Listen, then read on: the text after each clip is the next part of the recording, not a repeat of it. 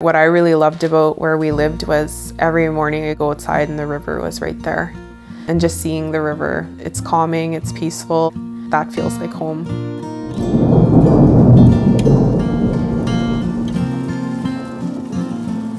My mom lives right on the river bank, and her window looks out to the river.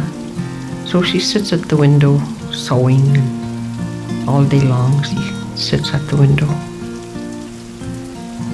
So she'll notice the different things that happens on the river.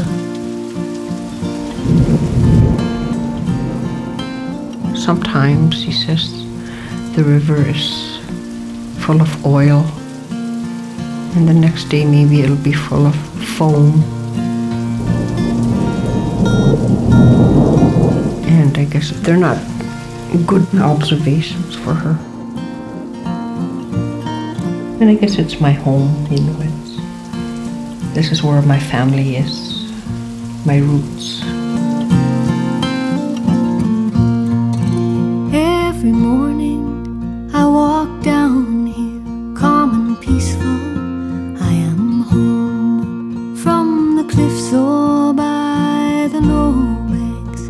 I feel her spirit flow. When I was young I learned to swim here.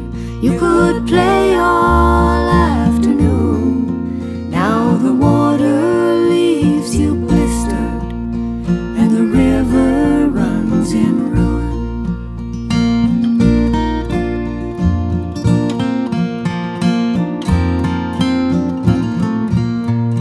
She once carried so much good here as she passed her joyful way.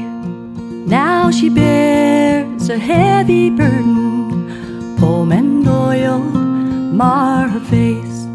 When I was young, I learned to fish here, grateful for the food she gave. Now my tears join with the rainfall in my prayer she be saved.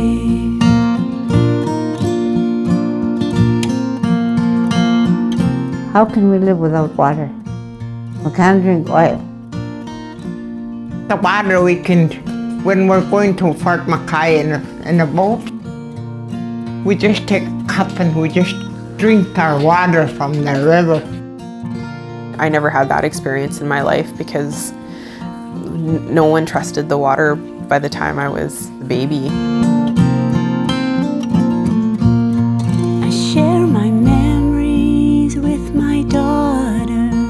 It seems a fairy tale, how we once could drink the water, so cold, clear and pale. Those precious times down by the river, I would love for her to know.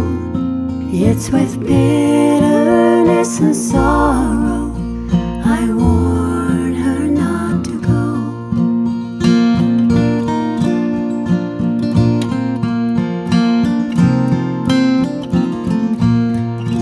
Some might leave this sad story or depart this sullied place, but I was born and I will stay here to fight this whole disgrace. I challenge those who treat this river as nothing more than dumping ground. Spend a day here in her presence, know your crime profound. Spend a day here in her presence, feel her light